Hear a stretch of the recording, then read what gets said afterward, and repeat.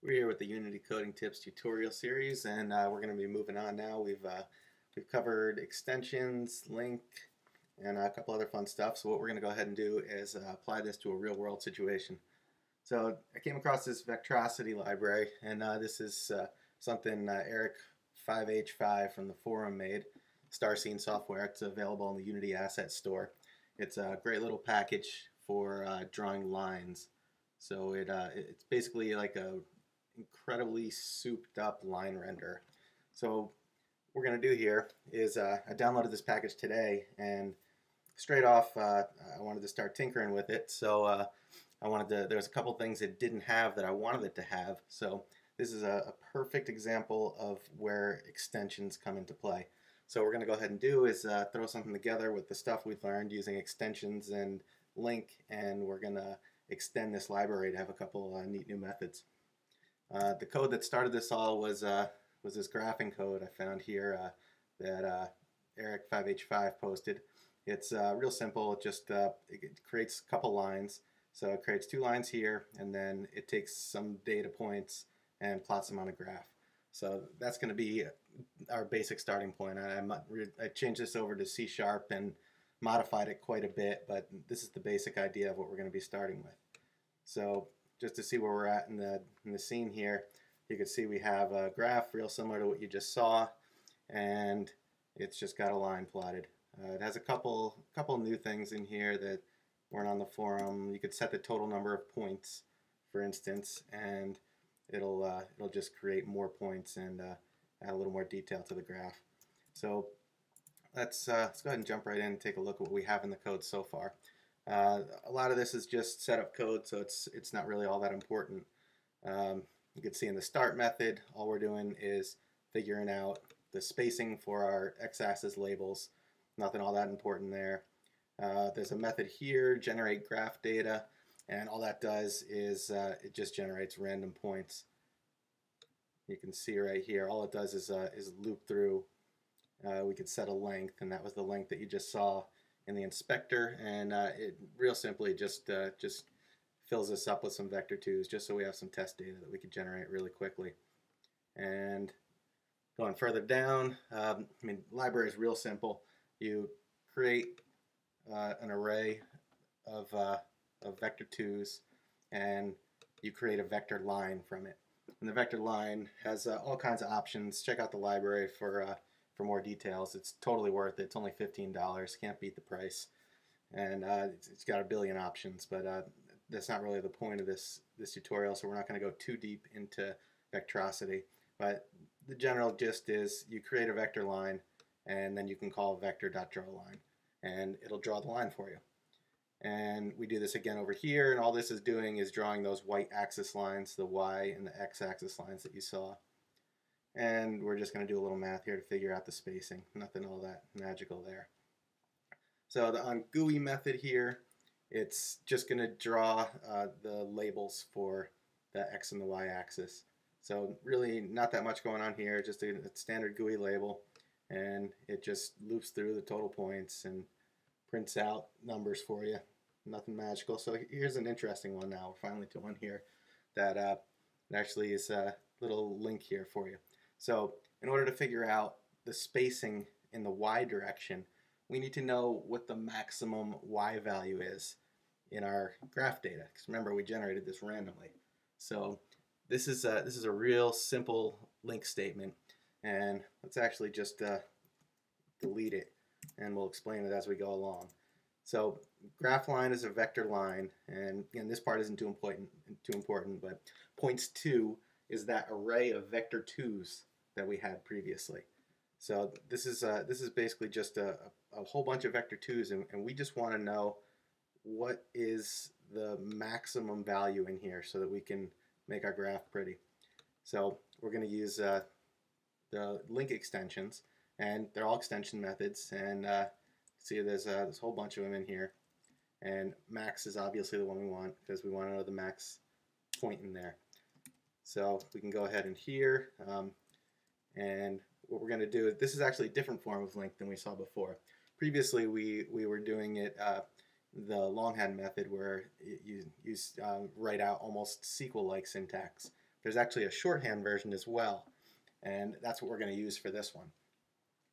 So there's two different versions here of max, and we're going to go ahead and use this one. So you can see here it's func, which is essentially like a function pointer for those familiar with C and C++ and other languages that have them, and it takes in a vector2 and in. So if we're going to go ahead and go like this, and this is our anonymous function, if you remember, and what we care about is the y value of the graph. So now that we're in the body of the function essentially here, and what was of interest to us again is the y value, and you can see we get autocomplete after, monodevelop takes a second to figure it out, but once it does, it gives you the proper autocomplete. Okay, so what this is going to go ahead and do is loop through all of the vector2s that we created, and it's going to find the max y, the vector with y value. So it's going to spit out an int, and that's going to be max y. So again, not that important, the rest of this. This is just printing out our y-axis labels. So let's get to the interesting part. So what I want it to be able to do is, let's take a look at this graph here. Given these points, I want it to be able to take a new array of points and pass it in and have these points animate to the new points. So this has all kinds of different applications. For instance, you could have a Vectrosity sphere, and maybe you want it to turn into a spiked ball. So you want to animate that. So you would want to take a couple of different of your verts and just animate them outward from the sphere so that it looks like a spiked ball. And we're going to keep it real simple and just use vector2s for this one, and we're going to create a nice little animation function, and we are going to make an extension. So let's jump right in. So what we're doing this is we're going to do this on the vector line class. So we're going to call it vector line extensions, and you can see there's 4 functions in here. Basically, I want it to be able to animate, and I want it to be able to animate the colors. So these are all empty right now, except for this one. Just there's 2 different versions here. One of them just takes in the end line points array and the duration, and it just calls into this animate method, which has an extra parameter, so you can pass in an easing function. And you can see we see this func again, and this is in the system.link namespace. So this func right here takes in a float and it returns a float.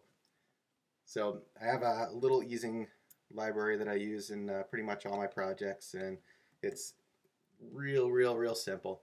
It's just a whole bunch of static classes. So we have linear easing, quartic, quintic, sinusoidal, elastic, all those goodies. And you can see each and every one of these functions here, it takes in a float and it returns a float. And that's true for every single function in here. They all take in a float and return a float. And what's happening behind this closed doors here is for linear, there's really absolutely nothing happening. It's just returning it directly. And as we go down, you get different things. Quartic here, so we have ease in, ease out, and these are just all directly based on Robert Penner's easing equations. So you can look those up, and if anybody wants this, just let me know and I could pass it along to you. But it's really handy to have these for any animations, because right out of the box you get a whole pile of animations, and you can add your own easing functions to them as well. Okay, so let's start filling this in. So right now it's just has nothing in it. So what we want to do here is we want to take the points that are already in the vector line, and we want to animate them, each point, to the end line points. So this is it's going to be a little bit of code, but this is a real neat thing about this is once you learn how to animate something like this, there's nothing at all that you can't animate.